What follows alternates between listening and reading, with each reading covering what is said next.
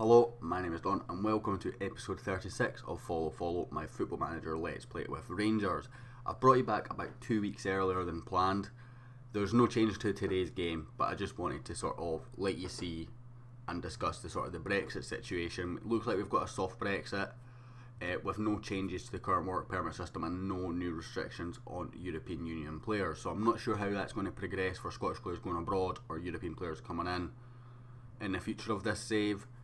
It looks like there's no change currently, which I'm finding a bit confusing, but nonetheless, as you were is what I'm taking it as, and I will be back with the run up to the Man City game in just a second.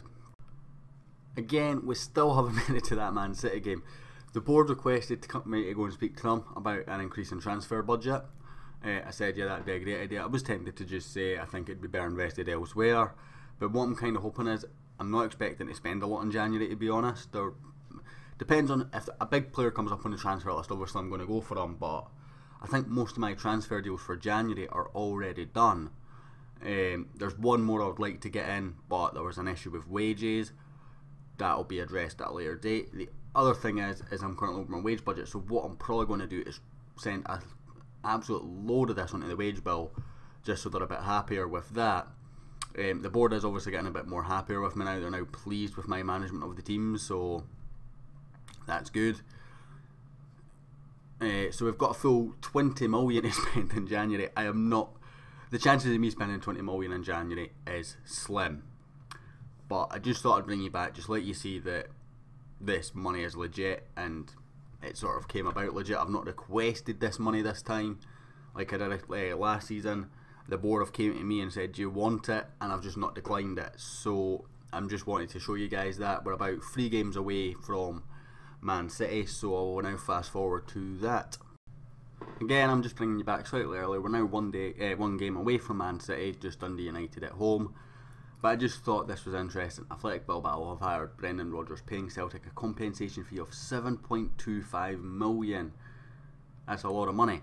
I was sort of linked quite heavily with this job. I remained silent and didn't even get an interview, which I'm a bit miffed at when, if you compare my record to Rodgers since I took over, I think I'm a bit harsh on not being a front runner against him. Nonetheless, Brendan's away from Celtic now, which will actually weaken Celtic in my opinion. The favourite right now seems to be Ray McKinnon of Dundee United. Other than that, really nothing really to talk about. I guess I wish him the best at Bilbao. It's an interesting club.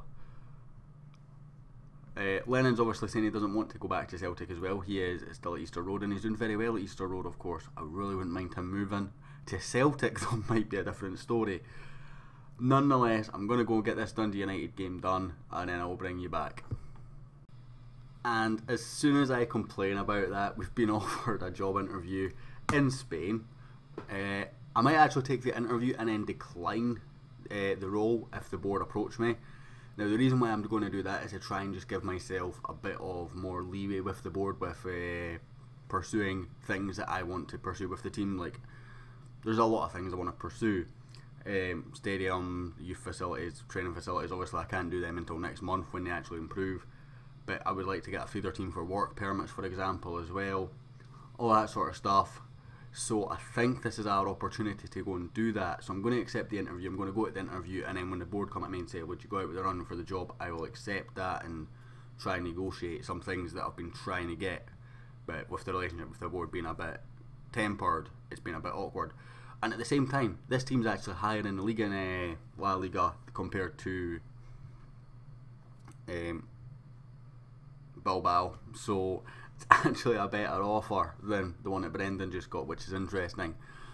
So I've just complained about it and now we've got a better offer, so that's I've moaned it in, if you like. But again, I've declined every interview up until this point in this series, but because of this strain that we've had with the board earlier on in the season, I think it's the right time to go for an interview and just maybe give them a fright. And here we are, the Battle of Britain. Not only is it the Battle of Britain, but it's one hell of a battle for this group. If we go to Group D, which is here, Atletico are already through. They have the group wrapped up. 1 point separates the other 3 teams in this group. That's maybe a bit of a spoiler for other results, but I'm going to cover that in a second. I want to sort of get through this. If we draw, we can finish second or third depending on the result with Benfica. If we win, we're through. Any other result is third or fourth. Now I think we have the advantage over Benfica on head to head if they draw and we lose. So this is an interesting situation. Where are they playing? They're playing at Atletico, so hopefully that makes a bit of a difference. I'm just going to get rid of this notification. As you see, they're under 18s, absolutely smashed our youth team. We did get 6 points, but a minus 13 goal difference. But of course, a lot of my good young players are out on loan, so I was never that concerned about that competition. I think they actually had 2 small wins and 4 big losses, so that makes sense for their goal difference. Results wise, the last game we had was the Hibs game. After that, we responded with a 5-0 win at Benfica. Absolutely blistering performance. Well, it was at Ibrox, but against Benfica. I've got no idea where this came from. At the end of the match, I had the option to say, why can you not play like this consistently, and I went with it. Now, I did make some slight tactical tweaks for this, but the tweaks that started happening were more for the Park Thistle game. So I have made some tactical tweaks. I can't remember what they all are. I think goalkeeper distribution is one of them. That is now working correctly to the way I intended it to. I'm not sure why it was set to what it was, but it wasn't what I remember setting it to. But obviously it's changed. Pozzebon scored a hat-trick against Park Thistle for us to win at home to them. That was nice for him to get a game and score a hat-trick. He hadn't scored for a long time before that. But yeah, so 2 good performances in a row. Then we had an international break and I just decided, you know what, let's get a friendly in. And I actually arranged this before the Benfica game because I was so unhappy with how we were performing. I thought, let's just have a game against weaker opposition where we can just absolutely smash someone while players are away on international duty, and we won 4-1. Irrelevant really, but it is what it is. Then we had Inverness Cali. This was a scrappy performance. We were very good in the second half, very poor in the first. We got a goal through a bizarre own goal. It was a cross across the goal. Ozturk was always going to tap it in. A player just slides right through the back of the match, shouted for a penalty. The ball hit the goalkeeper on the backside and went in. Then we lost 3-0 to Atletico. Now this, if we'd won this, we would have sealed the last 16. We played very well in the first half. We were unlucky in we were not going at half time in the lead. They could have said the same. They had chances as well, of course. In the second half, they just came out. Bentaleb's goal was sensational, and Kevin Gamiro was just unplayable for a little spell, and it resulted in a 3-0 defeat, which I think was very harsh on us. We bounced back though with a 4-0 win against Dundee. Very good performance overall, very happy with it. As you see, we took advantage of them having a man down as well. Once they were a man down, we just went ham. Ozturk scored a brilliant free kick, Run came off the bench and scored, Mackay scored, Unkadu scored as well, very good. Then Rafe, which was about the time of the Brexit announcement if I remember correctly, we won 2-0, 2 goals from Unkadu, if I can get it out of my mouth. And then we had Dundee United, 4 home games in a row it was, but 3 goal games with a clean sheet in all 3 and scoring goals in all 3 as well. This one we played really well and we just could not break that door down. Eventually we scored when I went overload, made some subs, freshened things up. But the team that was played in this game was very much with an eye on the City game today because of the importance. As you see, Declan Rice in there, Devlin was in there, but that was just on the basis of he was the fitter of the 2 centre backs, and the other 2 centre backs should be fit for this game. Ronan Miller was in. Now that was a forced change. Tavernier got injured, so Ronan Miller had to play. Brian Davidson was in to rest Baines. James McArthur in to rest Rossiter, for example. Wayne Rooney in for Ravel Morrison. Ravel Morrison came on, but he came on for Lorenko, while Vasilis came on for Rooney. So that leaves us here. The league table is like so. We're 3 points behind Hibs with a vastly worse goal difference, which is worrying. I don't think I've ever been in this series anyway. I don't think I've been in this title race without a goal difference advantage. And again, if I remember correctly, they are absolutely blitzing us. They're only 2 goals scored more than us, but a much better defence, which is where I spent a lot of money in the summer. And the goalkeeper, of course. I've tried to adjust that in January. We'll cover that in January. I probably won't have another episode between now and after the January window. I might, depending on what games are there. I haven't looked at the schedule. Celtic, though, interestingly, sitting in 5th. They do have 2 games in hand about the teams above them. But even if they win them, they're only going to be on 31 points, which is a long way short of us and Hibs.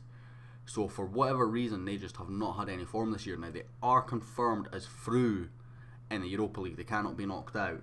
So they have got to the next round of the Europa League. I don't know if that's maybe had an effect on them. It didn't last season. But there's certainly something not right at Celtic Park this season. Brendan Rodgers is obviously now gone. I think if he didn't go when he did, he probably would have been sacked not long afterwards. Given this kind of level of performance, to be at best 11 points behind second place after 17 games is just not acceptable for an old firm club. Kilmarnock sitting bottom of the table. They have actually given us a couple of tough games, so I'm a bit surprised to see them down there, but they are bottom of the table as 7 points adrift of Dundee United, who have a game in hand as well.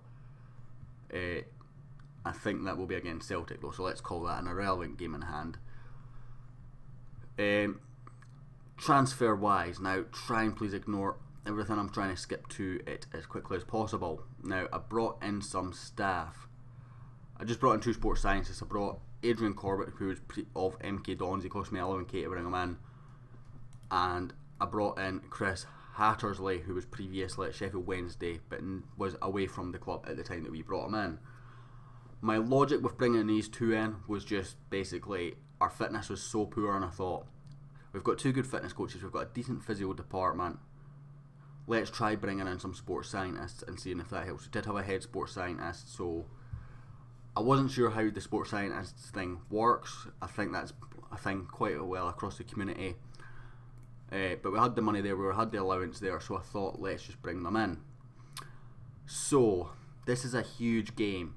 It's not just a huge game, but the other game is a huge game. Pep Guardiola has been very appreciative of me towards coming into this game. They have one hell of a team, by the way. Just some absolutely different class players. Just look at that team. Just different gravy. I'm very nervous going into this game, which is uncharacteristic of me. And to be honest, I don't really know what to expect. Let's see what happens. It's a similar position to what we were in last year. We need the result to go our way elsewhere. The difference is if it goes wrong this year, we can finish 4th. And that's a massive thing. And the thing is Atletico Madrid now have nothing to play for. They have won the group. Nobody can catch them. So my worry is that City are going to do us an absolute doing there, and Benfica are going to nick a 1-0 win. And then we finish 4th. And we go have no European football for the latter part of next season. Well, the latter part of this season, sorry. Nonetheless, I'm going to go pick my team, and I'll be back in just a second. And we're back. So I elected my team, uber defensive. Media and the bookies going against us. They have so much talent, it's not surprising. And our form away from home in Europe has been atrocious over the past couple of seasons. Very nervous going into it, and my formation sort of reflects that. It's a very defensive minded 4-2-3-1. 4-2-3-1. It's a very defensive minded 4-3-3, sorry.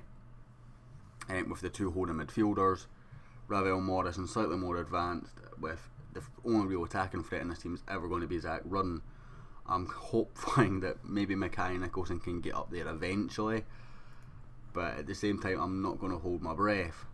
I've sort of decided the best way to do this is to play for 0-0. I'm not really sure if there's anything more I can do, because we can't play for a win really, because I think if we go toe to toe with City, we're just going to get our backsides handed to us. I'm just going to get some man marking done as well. Mark Tighter is one of the tactical changes I made with my other tactics, so I'm hoping it works here. Mark Tighter, I'm actually going to get him to do Griezmann, just to try and take away that threat a little bit. And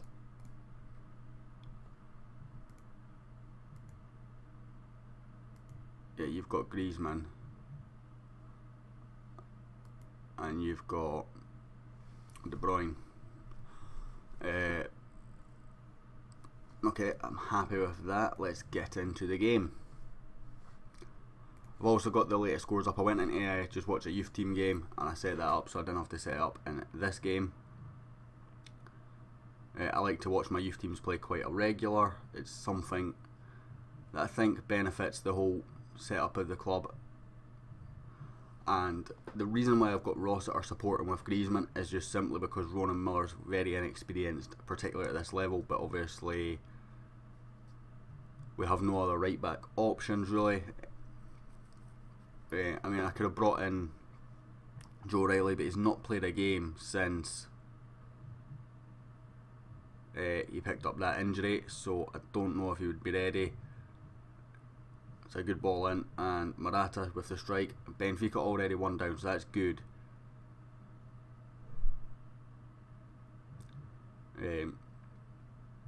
Romelu Lukaku scoring for Atletico Madrid. City absolutely all over us right now.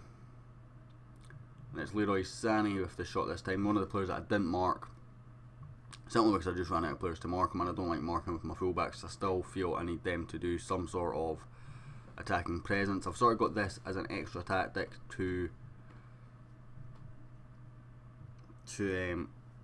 be there as a sort of third defensive tactic, but sadly we're now 1-0. Well, second defensive tactic, but sadly we're now 1-0 down.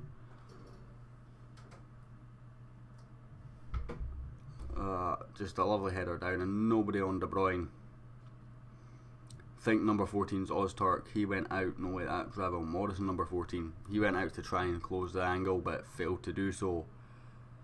Think a draw is good enough for third, even if Benfica draw, because I'm pretty sure we've got the head-to-head record on them, which is, I'm pretty sure, how this competition works. I might be wrong. Be a bit frustrating if it's goal difference, because we have a pretty awful goal difference, because we obviously had the big loss in Madrid.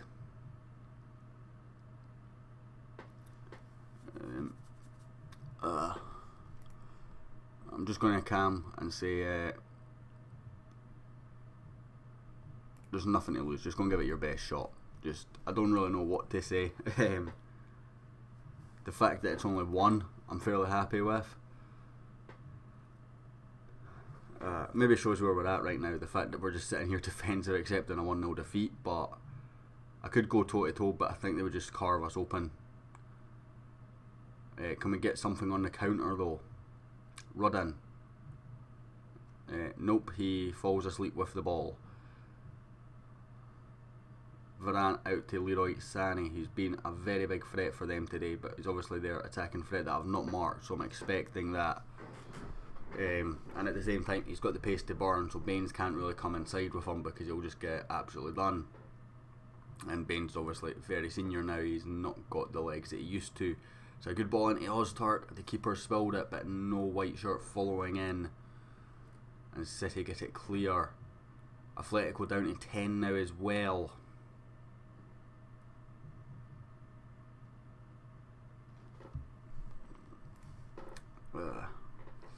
I'm going to go the slightly less defensive 4-2-4-5-1, just to try and get a bit more attack about us, just a bit more grit. We'll bring on Declan Rice for MacArthur. The other thing to note is you'll see all these little yellow symbols. That's just me making notes now. I've been watching a few other channels, and one of the things that I noticed that other people do that I don't do is make a lot of notes. I never really seen the benefit of the note system, but I forget a lot of things. And all these people that were sort of doing stuff with notes. Where's my latest scores gone? Latest scores.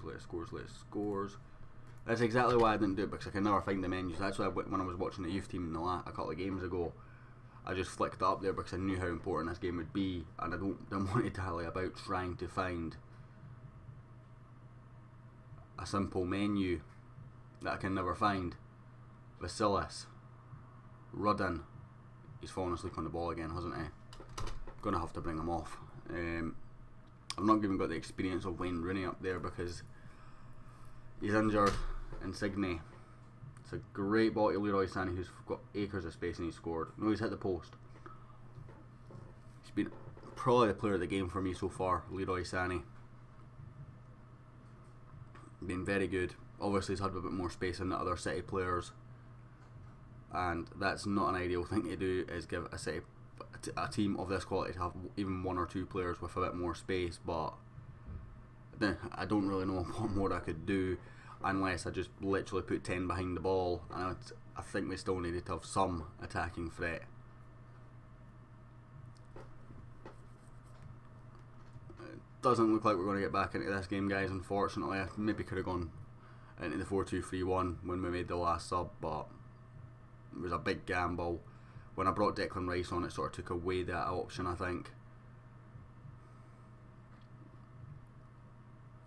Have they got another goal on them? That's what I've got now. Benfica have equalised in the 93rd minute as City scored again. So it now does have to go down to head to head. Please go to head to head. I'm pretty sure it does. Just going to close that off so I don't have to see it.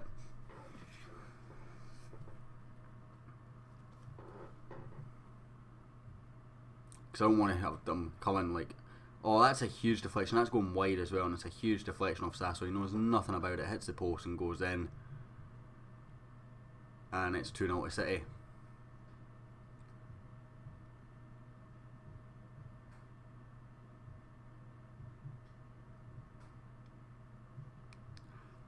So we've lost 2-0 here. I think this is the third or fourth live-com game we've lost in a row. I'm just going to calmly say that I'm not too concerned about the result because I played so defensively. It does go to head to head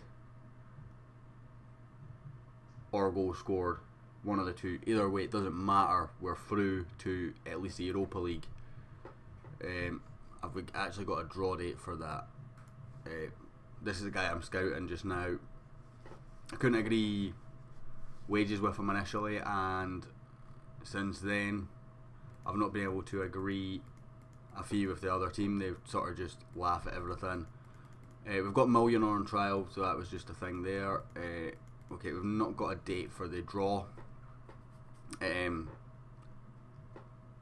Not sure why. Maybe it's because other games have still got to play, because obviously they've got the Wednesday Champions League games and the